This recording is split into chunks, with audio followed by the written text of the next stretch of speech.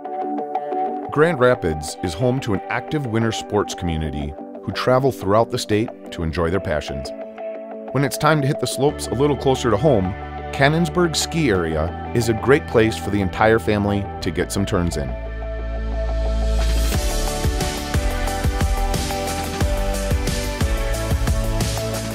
Only 20 minutes from downtown Grand Rapids, Cannonsburg sits on rolling terrain that naturally lends itself to be a great ski hill.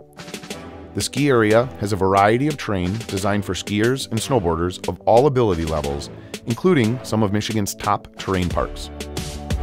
Cannonsburg has 22 runs, 3 chairlifts, 2 magic carpets, and 4 rope tows, getting skiers back to the top in quick fashion. Today, we had a blast skiing on their signature run, The Face. It's easy to see why this is their favorite.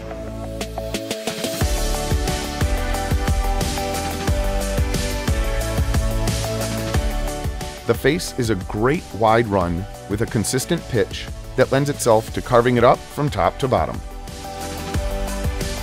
When you're done on the slopes, take a couple of laps on their tubing facility, touted as the largest tubing facility in the state.